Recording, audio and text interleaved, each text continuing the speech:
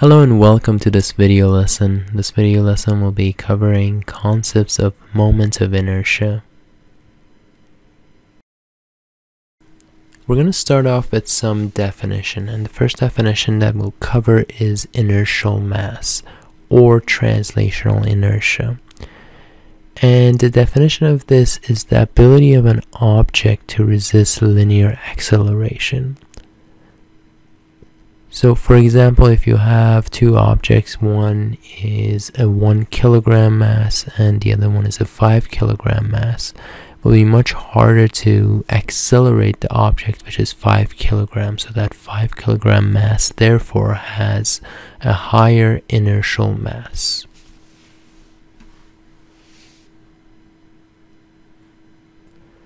Let's look at the definition of the topic of what we're looking at today, and that's moment of inertia.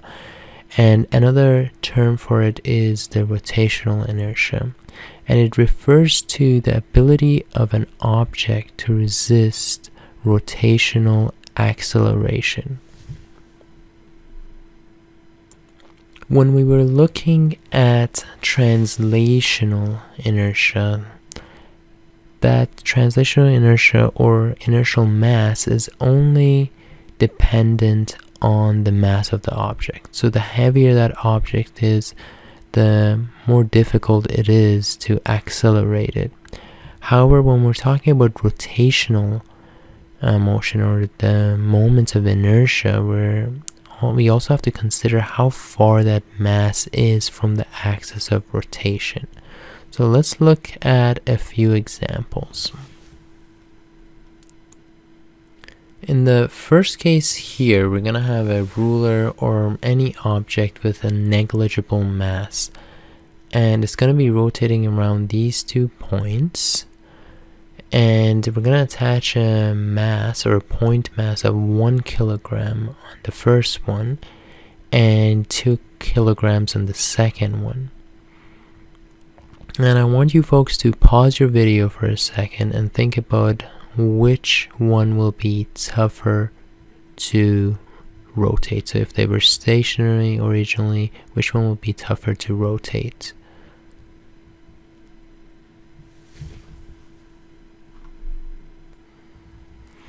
So when you think about this, and you can do this as an experiment, you can just attach different masses to end of a ruler at a same distance apart and see which one is tougher to move, and you will see that the higher the mass, the harder it is to rotate the object. So that means the ability of the object to resist rotational acceleration is higher, and that moment of inertia is kind of proportional to the amount of mass that you put on it. For the second example, we're going to do something very similar. We're going to have two different rulers, or two same rulers, but we're going to place the same mass this time, but we're going to put it at a different distance away from the axis of rotation. So here we have a 1 kilogram mass, and we are going to put one of them at a distance 2r away from the axis of rotation, and one of them at distance r away from axis of rotation. And the axis of rotations are highlighted in red. And I want you folks to pause your video for a second and think about which one will be harder to rotate. So if you actually try this experiment at home, just use a point mass, let's just say 1 kilogram or 500 grams, use a ruler, go for a distance, let's say 10 centimeters away, and then try rotating that, and then put it 20 centimeters away, try rotating that, and then 30 centimeters, and you will see that it becomes much harder to rotate the object. So the ability of the object to resist that rotational acceleration increases, and it increases by a factor which is the square of the distance So for example, if originally it was 10 centimeters and then you change it to 30 centimeters, then that changes the factor for the distance by 3, meaning the moment of inertia actually increases by a factor of 9. Okay, let's try this example. It tells us to rate the object in terms of the lowest to highest moment of inertia, assuming that the density is constant and the axis of rotation is shown with the black dots. Okay, so for this example, we have to look at, first of all, how dense everything is. So we can look at that based on the area and the volume. And we also have to look at how far those masses are from the axis of rotation. Looking at the first one, we have a lot of mass which is distributed right on top there, and it's pretty far away from the axis of rotation. Second one, a good amount of mass about the axis of rotation, and it's less massive than the first case. For the third case, we got a little bit more mass compared to the second case, which is distributed further away from axis of rotation. And because of that, the lowest moment of inertia will then be the second case over here, because most of the mass is around the axis of rotation. Second one will be the less massive object, and the third one will be the most massive object, and the one that has most of its mass furthest away from axis of rotation.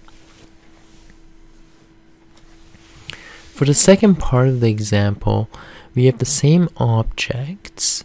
So all those three objects are exactly the same, but the axis of rotation is different.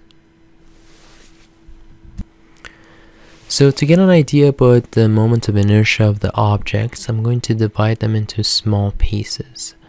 And all those pieces are about the same dimensions. And I'm going to treat each piece as a point mass. So you can see that on the long side of the T, I have about 6 point masses. And on the shorter side, I have about 5.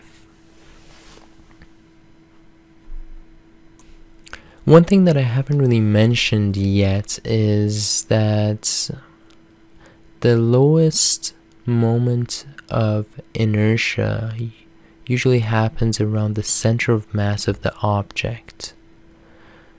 And to find the center of mass of the object, what we usually do is we look at it either from horizontally or vertically, and we look at the mass distribution and we figure out where is the center of those mass distributions.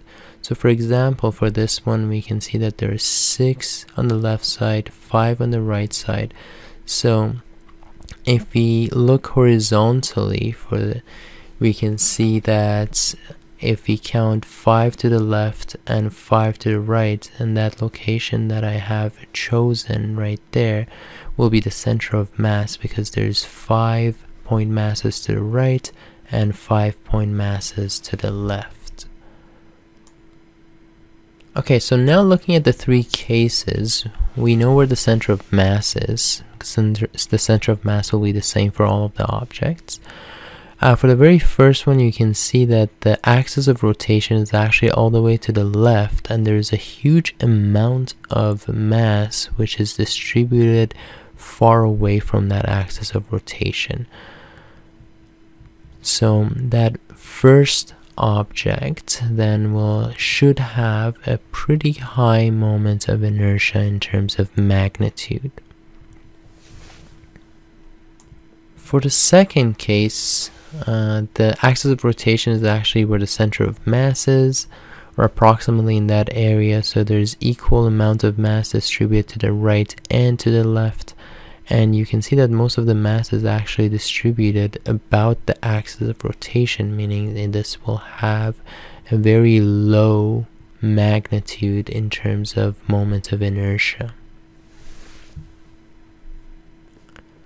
For the very last case, you can see that the center of mass is still at the same location. However, the axis of rotation is all the way to the right. Comparing the second and third case, we can actually see that for the second case, most of the mass is distributed where the axis of rotation is. For the third one, there are a little bit more mass which are distributed further away from the axis of rotation, mostly comparing it to the second case. And therefore the third case will have a higher moment of inertia as compared to the second case. And comparing the third case to the first case, we can see that for the first case, most of the mass is actually distributed really far away from the axis of rotation, meaning the moment of inertia of that one will be very high, and therefore the lowest moment of inertia is the second case. The next one will be the third case, and the highest moment of inertia will be the very first case. The next question tells us to show the location of the axis of rotation that would yield the lowest moment of inertia for the following shapes. And we are assuming that they all have the same thickness. So the first three are kind of shown as a 2D shape. So we're going to assume that they have the same thickness. And the second sets are more 3D, so you can kind of get an idea of how they look like. Okay, to estimate the location, we're going to divide the parts into equal sections, and this time I didn't actually divide them into pieces, but I'm just showing them as point masses. And then once you do that, what you're going to do is you're going to count the number of point masses. In this case I have about 8, and then I will find the center. So I want a location when there's 4 point masses to the right and 4 to the left, and that location over there would be the spot where the center of mass is, and therefore the axis of rotation, when it's placed there, will yield to the lowest moment of inertia, and that's when the object is rotating either clockwise or anti-clockwise. For the second case, we'll do the same thing. We are actually putting point masses, and then we're going to count them in the x-axis or in the horizontal direction, and we can see that there is about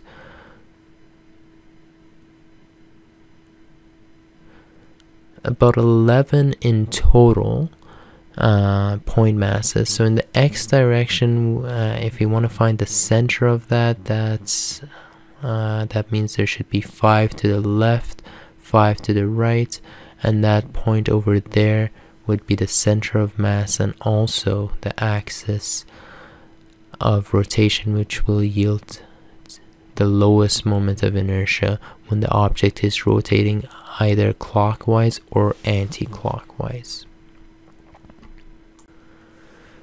Now for the third case over here, we're going to do the same thing. We are going to put point masses all along the objects, and then we have to count all those. So I have about 9 to the left side, and I have 20 on the right side. So I have 29 in total. And when I'm looking at the x direction, if I count all the dots, it's 29, and if I divide that by 2, I get 14 and a half. So then I have to count either from the left side or from the right side, and when I get to about 14 and a half to 15, that's when I have to stop. So that's the first, second, and the third one gives me 15.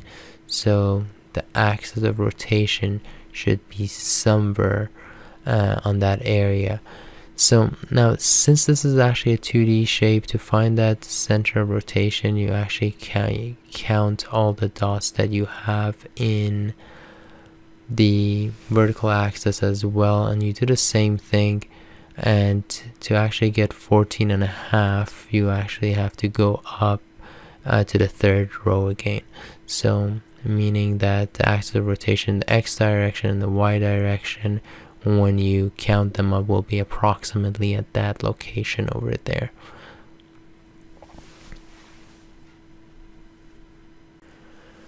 For our 3D shapes, the first one is just a sphere or a ball, and you can see that if you put this axis of rotation right at the center, so at an axis of rotation that passes through the very center of the sphere, doesn't matter from which direction, it will always yield to the lowest moment of inertia.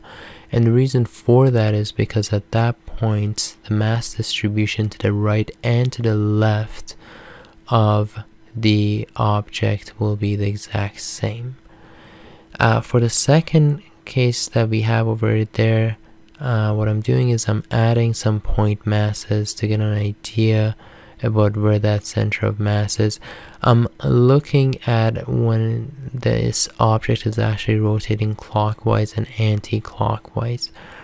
So I have about 5, 4, 9, 12, 14, 17 dots. So the center of that would be 8.6. So then I have to count the numbers vertically, and 8.5 comes in the second row there. And if I look at things horizontally, and if I count them, 8.5 would be at the center. So the axis of rotation, where it would yield the lowest moment of inertia when the object is rotating clockwise or anti-clockwise, will be right at the center, right there.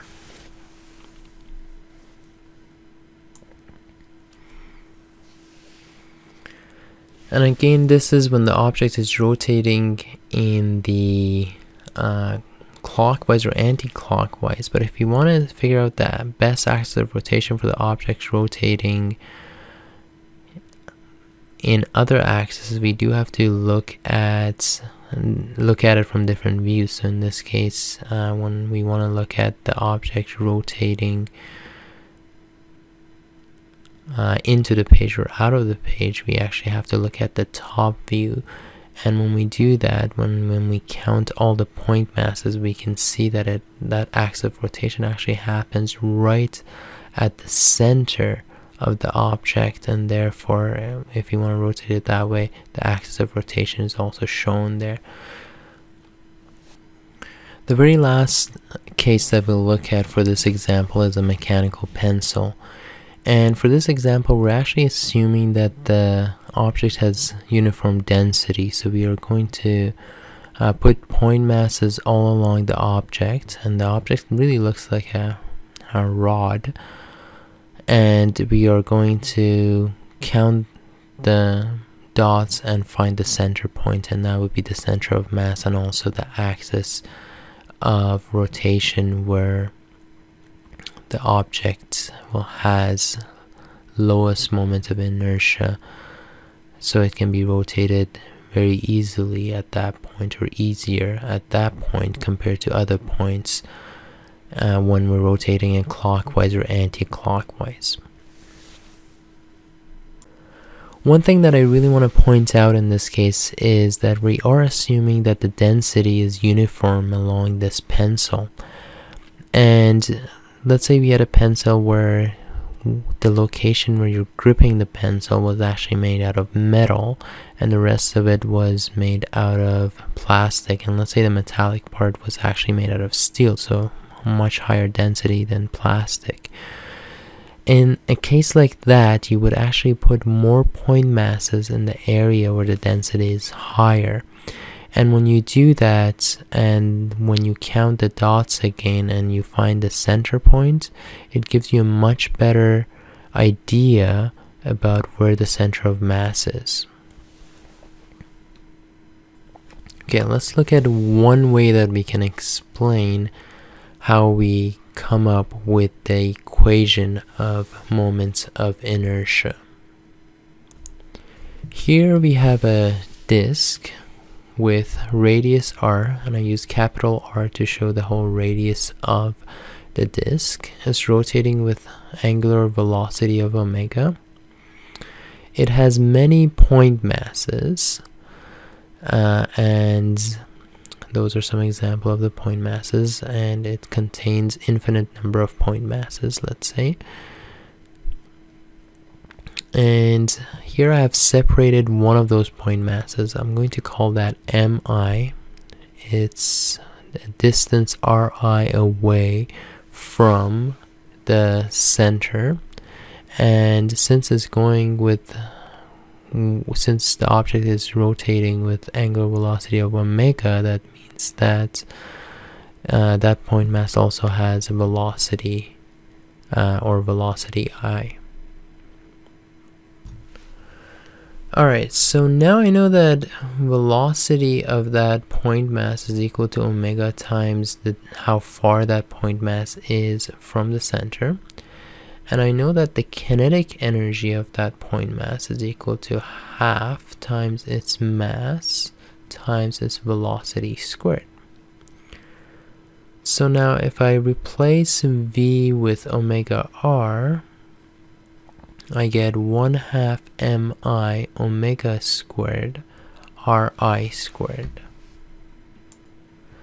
Now I can write the total kinetic energy of the object as the summation of all the kinetic energy of the point masses all around the disk. And when I do that, I know that some of the values after the summation marks are actually constant, so I'm going to pull them out. I know that the omega is constant for all of the point masses. I know the half is constant, so I'm left with half omega squared and the summation of all the masses multiplied by their radius squared. And when I compare this with the equation of motion, or the kinetic energy for a point mass, the halves are the same. The omega squared is same as the velocity squared, and the m value is usually the translational inertia, and in our new equation that corresponds to the moment of inertia. And we are going to indicate that with letter I, and different textbooks always use different letters, but for the sake of this video we will use letter I for moment of inertia.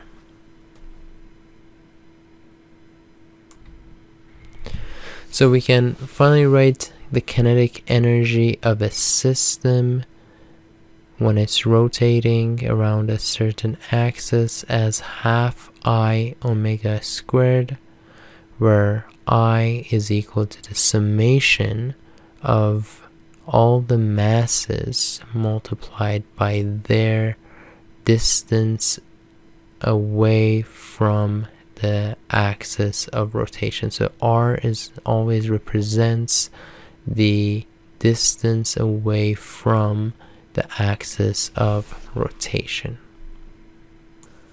Alright, let's look at an example here. So it says to find the moment of inertia for the following objects, and we got three different situations. On the first one we have an object which is rotating about its axis of rotation, which is all the way to the left, and there is a point mass of 1 kilogram attached to it 2 meters away from the axis of rotation. The second and the third case have the same point masses, but the way they're arranged is very different. So the axis of rotation is different, and the location where the masses are also different. So let's explore how changing those positions actually changes the moment of inertia. For the very first case, the moment of inertia is equal to the summation of all the masses multiplied by their distance from the axis of rotation squared. In this case, we only have one mass, so all we have to do is multiply its mass by its distance away from the axis of rotation, which is 2 squared, and we get our moment of inertia to be 2 kilogram meters squared for the very first one.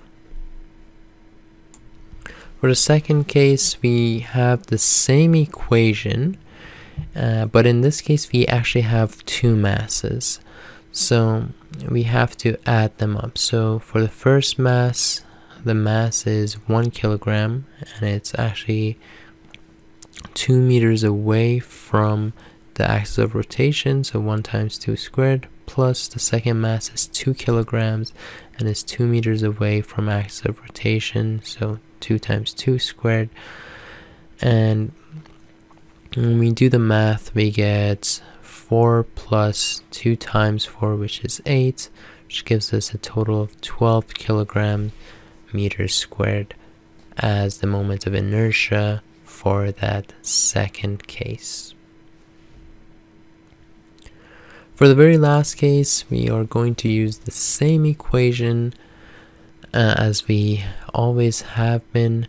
So in this case, the first mass is 1 kilogram and it's 2 meters away from the axis of rotation.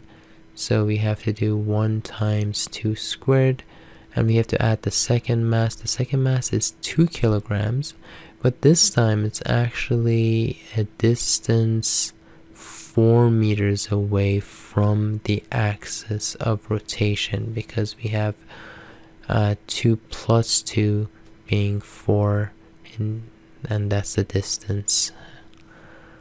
So 2 times 4 squared would be the moment of inertia of the second mass. So adding them up, we get 4 plus 32, which equals to 36 kilograms meters squared. So now it's very important to actually look at these two cases and see that just a very small change, changing the axis of rotation and bringing it to the left side and moving one of those masses and bringing it to the right side, has changed the moment of inertia by 3 times.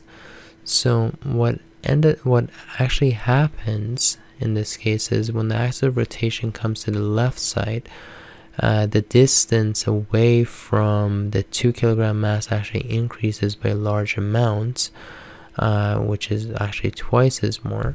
So then the moment of inertia of that second mass increases, and therefore the total moment of inertia of that case increases by a large amount.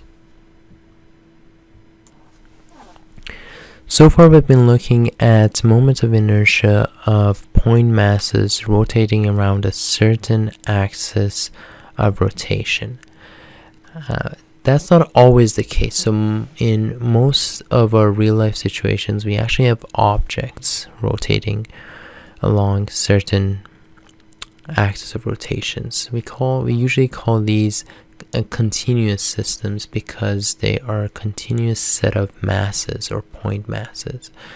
And when the moment of inertia is equal to the summation of mass times r squared, when it comes to a continuous system, we can actually use an integral and do integral of r squared multiplied by dm, which is a tiny mass or a point mass in the object. Okay, let's do this example here. We got a ring which has a radius of r, and there's a continuous mass going around it. So using our equation that says moment of inertia is equal to integral of r squared dm, we know that the radius in which the mass is distributed is constant. That radius actually doesn't change.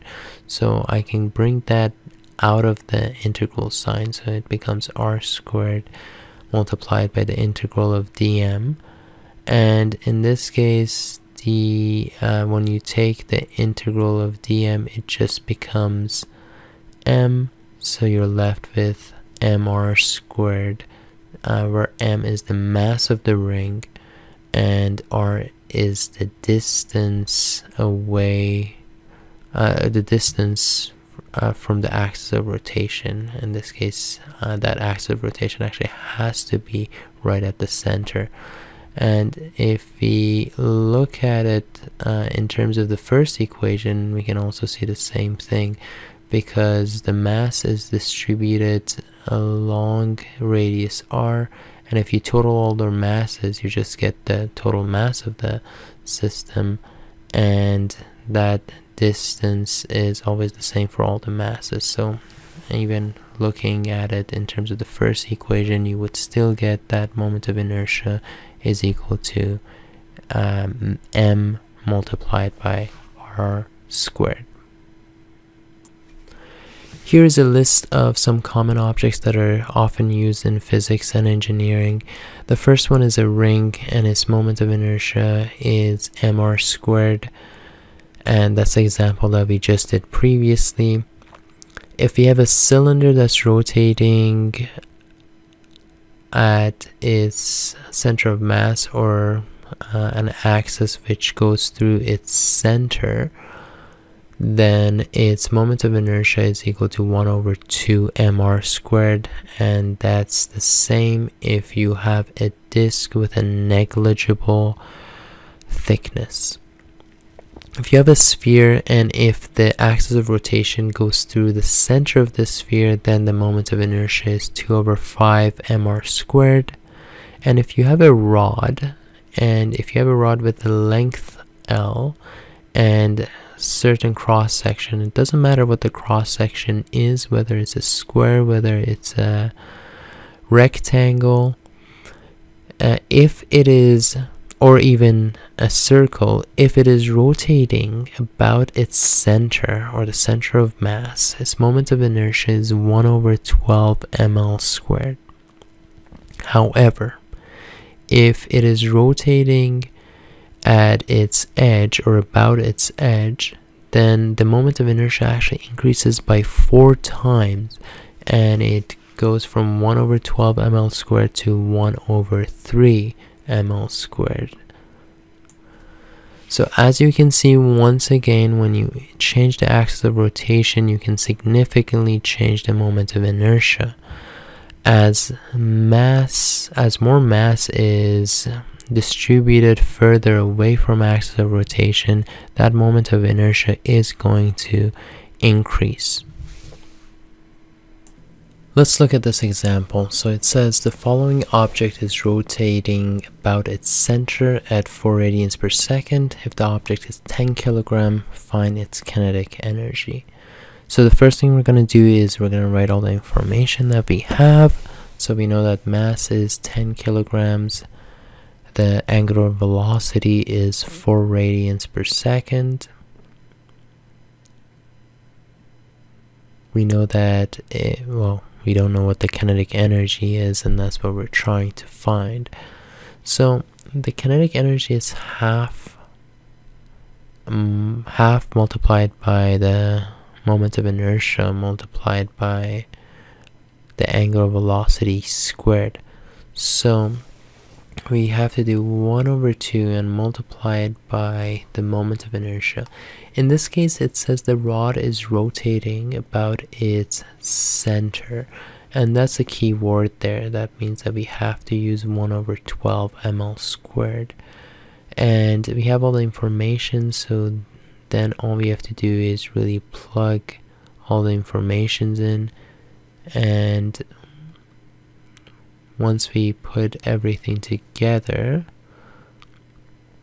we get that the total kinetic energy of the rod rotating about its center is actually 166.6, or if we take all the significant figures into consideration, about 200 joules. So the second part asks us what would be the kinetic energy if the axis of rotation was at its end instead of the center. So we have to use the same kinetic energy equation, still half I omega squared. However, the moment of inertia now changes, and since it's rotating about its end, it becomes 1 over 3 ml squared. Once we put everything together, all the numbers in, we get approximately 700 joules, and you can see that the energy has increased by 4 times when we have increased or when we have changed the axis of symmetry from one point to another. Okay, let's talk about some of the derivations of the formulas, or how do we actually get the moment of inertia of a cylinder being 1 over 2 mr squared. So what we have to do first is take a tiny section of the cylinder. Here I have zoomed in to show you that section, and you can see that one of the length is dr because it's a really small part of the radius. The next part doesn't really have a name. I'm going to call it dx for now. And the other edge right there has to do with the length. The overall length is capital L. So we're going to call the small length dl, or a tiny portion of the length there. Okay, we're going to write down the range of the values that the length, the radius, and that x value can take. The length, the smallest value for the length is 0, and the largest value is the total length of the cylinder, being capital L with our notations. For the radius, it can be 0, that's the smallest value that it can be. And the largest value it can be is capital R, or the radius of the whole cylinder.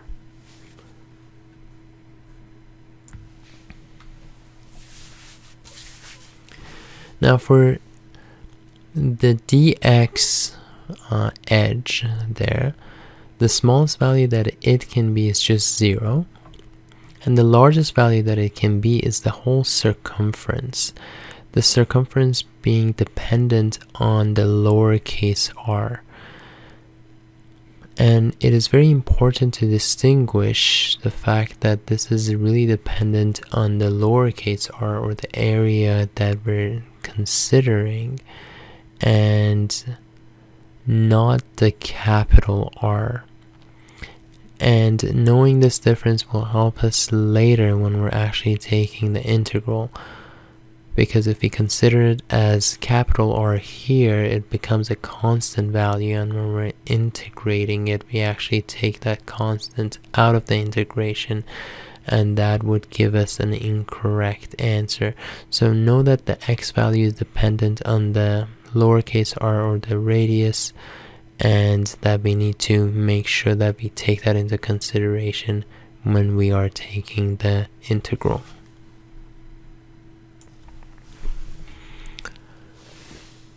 Okay, now I know that the density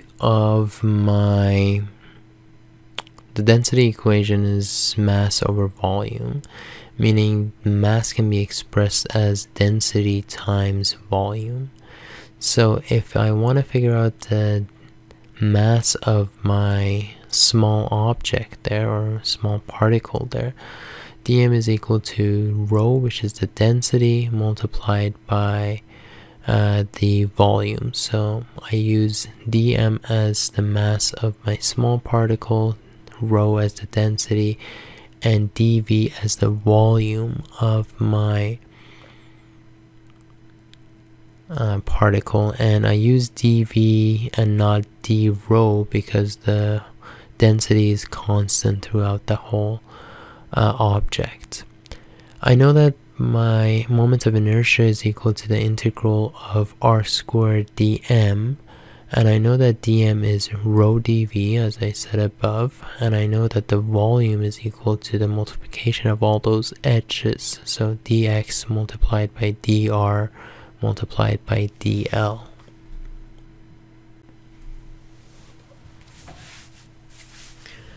So now I can say that I is equal to r squared rho dx dr and dl. So I just changed dm to rho dx dr dl. I know that my rho is a constant, so I can take that out of my integral. And since I have three different variables, I can just take integral of each one with respect to where they start, or so their smallest range to their largest range.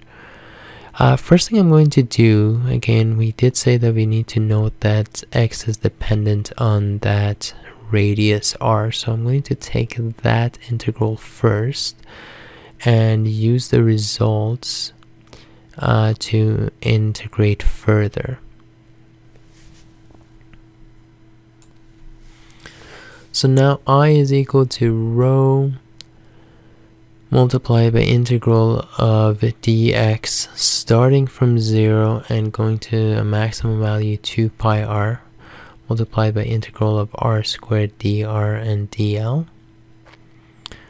And then it becomes rho 2 pi r, so that's just x going from 2 pi r to 0, which just gives 2 pi r, and then multiply by integral of r squared dr and multiply by integral of dl. So now the radius, these two have to be multiplied by each other. And again, if I had chosen the maximum value of x to be r, capital R, and then they wouldn't multiply, and that would give me an incorrect results. So now I is equal to rho 2 pi times r cubed dr dl. The r is integrated from 0 to capital R, which is the radius of the whole cylinder, and L goes from 0 to the total length. They're not dependent, so I don't have to worry about integrating one first before the other.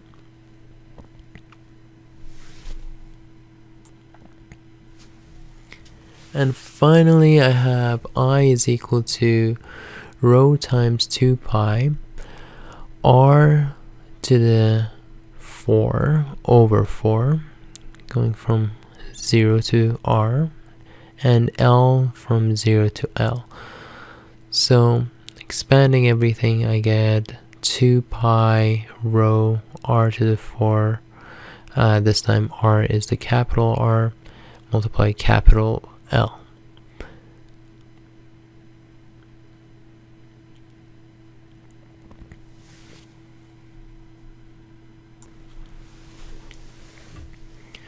So now my moment of inertia, canceling out the 2 on top, I get pi over 2 rho r to the 4 multiplied by L. And finally, what I have to do is I have to express that rho value in terms of the density of the whole object, which is the cylinder. So let's do that right here.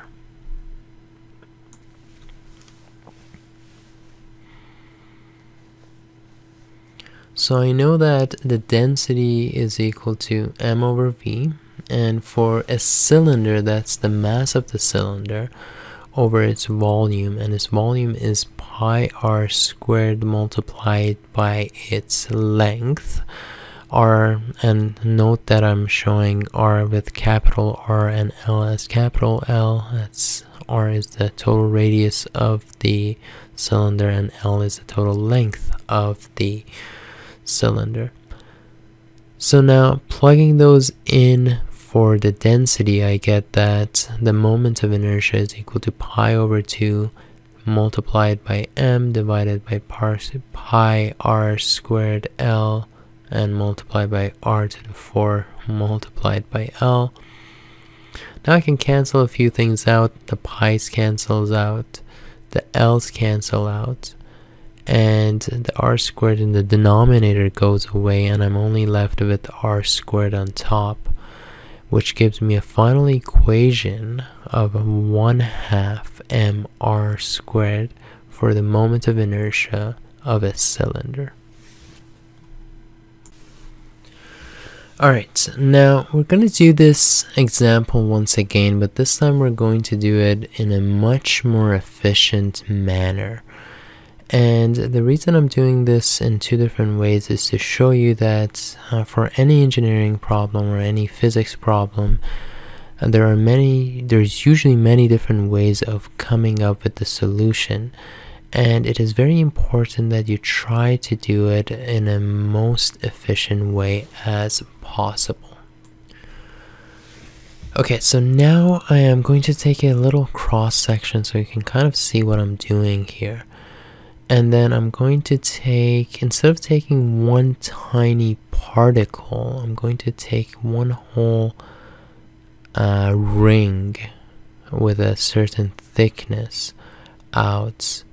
And I know that the radius of the whole cylinder is r, or capital R, and the length of the whole cylinder is L. And I'm going to zoom in the section that I have here, and I'm going to label some of the sections. So here, the radius that I'm looking at from the center to the ring that I have chosen is r, and I'm going to indicate that with a lowercase r. The thickness is dr, so very small thickness.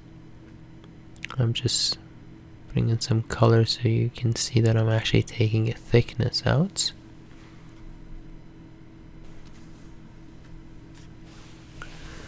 And I know that the other parameter that I need to show is the total length of it, and in this case the total length is actually going to equal to the length of the whole cylinder. So I know that dV is equal to L, which is the total length of my section that I'm taking, multiplied by dr, which is the thickness of the section that I'm looking at, multiplied by that circumference there, and that circumference is equal to 2 pi r, r being a lowercase r. And this is actually very similar to what we came up with when we did the integrals of the individual parts last time, but now we're just taking everything together, and that's making our life a lot easier. So now moment of inertia is equal to integral of r squared dm, and that is equal to r squared rho 2 pi r dr times L. I'm going to take everything that's constant out of the integral, so 2 pi rho, and the length is constant, and I'm only left with integral of r cubed dr. And I'm going to take the integral of that from 0 to r, because that is the range that r value can take, smallest one being 0, largest one being capital R, or the radius of the whole cylinder. And once I take the integral, I get, and once I cancel a few things out, I get pi over 2 rho L times r to the 4.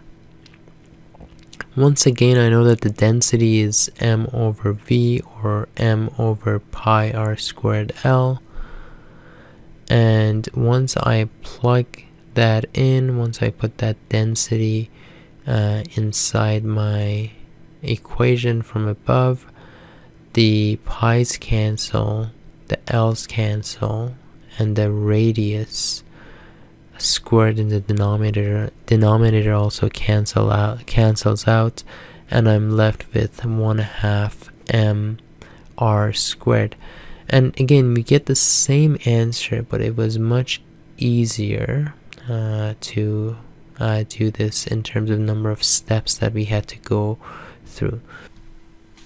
So as you're doing questions, or as you're doing any physics questions, make sure that you not only focus on getting the correct answer, but also getting it as efficiently as possible.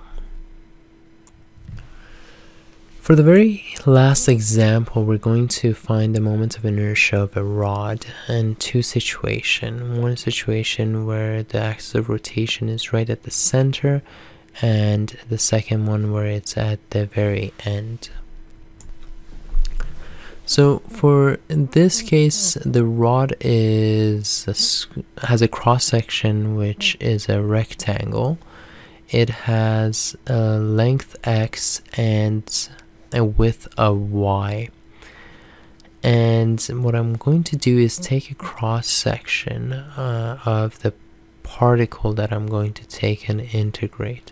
I'm going to zoom on it right here, and you can see that it's got a little thickness. That thickness is in terms of L, so I'm going to call that thickness dl, and I'm going to label the width and height the same width as width and a length as the cross section of the actual rod. So now the volume of this little particle here is xy times dl, and the density of the whole shape is equal to m over v, or mass divided by length times width times depth. So a moment of inertia is equal to integral of r squared times dm. In this case, r refers to distance away from the axis of rotation, and in this particular example we're using letter L instead of r, so that's not a big deal. All we have to do is, in our equation, change that r to a length letter instead. So that's what I have done right here. So I is equal to the integral of L squared dm.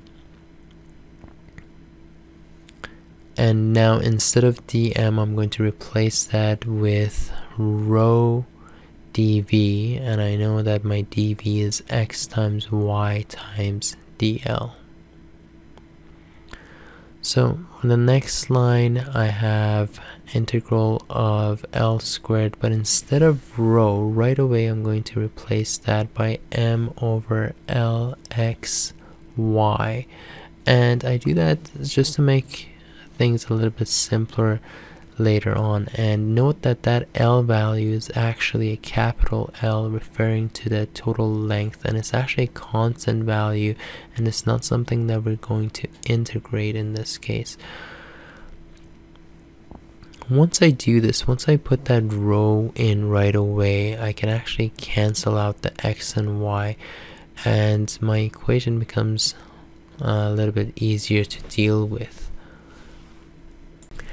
So now what we'll do is we'll take all the constants away from the integral sign. So we get m over L on the left side, and then integrate L squared dl, and that's my final equation.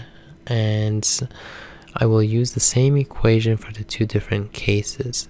The only difference is where I will take my integrals, or how I will take my integral, what is the range of the integral that I will take. So for the very first case over here, the axis of rotation is right at the center, and I have certain distance away to the right side and a certain distance away to the left side. So again, axis of rotation is here. I have to go about L over 2 because I'm right at the center. So to the right side, I have L over 2. And I have L over 2 to the left side. So positive L over 2 is the value that I will use for the right side, and negative L over 2 is the value I will use for my left side.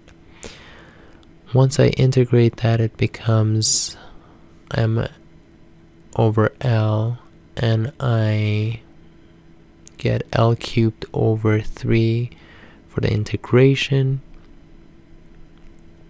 And doing that over those range, I will get M over 3L multiplied by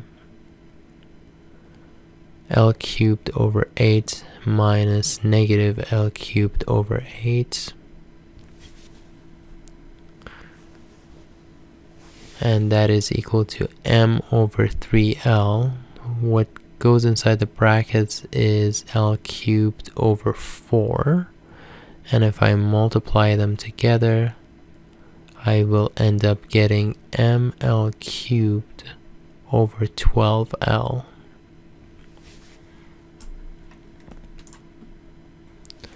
Now the L cancels out in the denominator, and I'm left with M over 12L squared as my moment of inertia for the first case where the object is rotating about the center.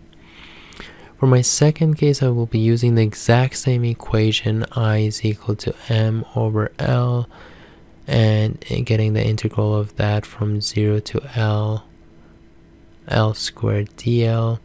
In this case, is 0 to L because the axis of rotation is right at the very end, so it starts at a 0 distance away all the way to L distance away, where L is the length of the rod.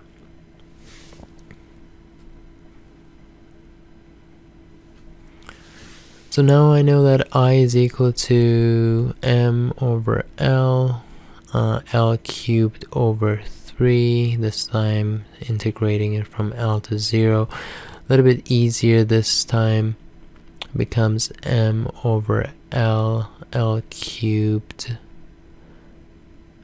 sorry, M over 3, L cubed over L. The L's cancel out, and I'm left with ML squared over 3 as my final moment of inertia for the second case. And once again, you can see that just changing the axis of rotation from the center to the very end of the rod will change the moment of inertia of the object by 4 times.